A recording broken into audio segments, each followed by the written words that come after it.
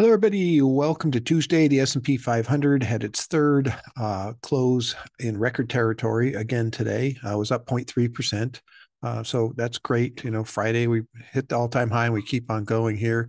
Kind of a soft day altogether. Finished well.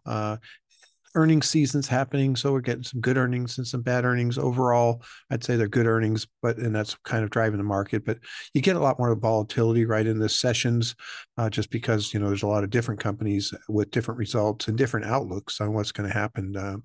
And Yahoo Finance had an article today, just kind of in trying to point out the positive. There's been the last 14 times where the market took at least 1 year to get back to an all-time high. So in our case, basically what just happened today was 1 day. So in the real, case of the 3rd of January was the high of 2022. And then again on Friday of last week, we finally broke through that high a little over 2 years later. So it's been 14 times, the last 14 times where it took at least a year to get back to the all-time high. They were up 13 of those 14 times in the next 12 months, an average of 14%, which is great. As a matter of fact, 9 of those 14 times the market made more than 10%. So again, this is that momentum piece. This is where things are carrying through. It's been, something I think that's super important. Is what's been holding us up all the way through this whole time frame. Is just we've had the right momentum. We've had the primary trend going in the right direction. Again, doesn't mean we don't pull back some here, just because we have had such a huge run.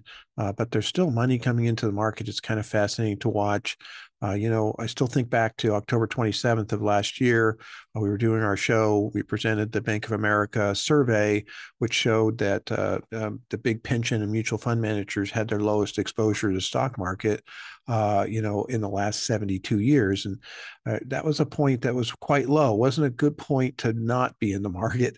And so obviously there was a lot of people jumping in, and they're still coming in. And I think there's still a lot of money on the sidelines. There's still a lot of money in money markets and people's personal accounts, a lot of money in CDs as they start to come due. Maybe some of that comes back into the stock market. So there's plenty of fuel for the fire as far as that goes.